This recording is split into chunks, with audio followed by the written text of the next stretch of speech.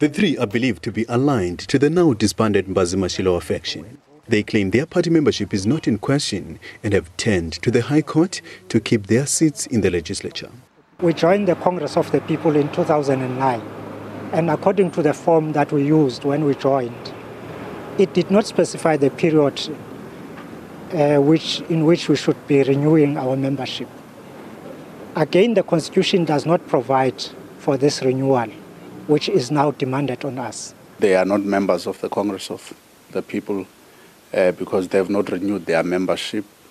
And as such, we treat them as non-members of COPE.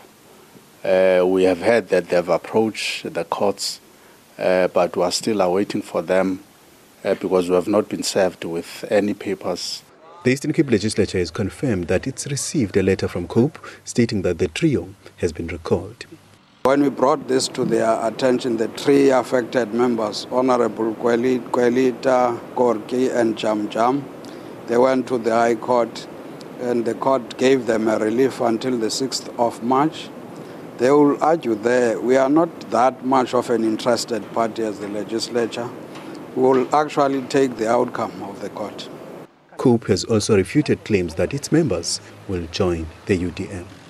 Unati Bingose, SABC News, Bishop.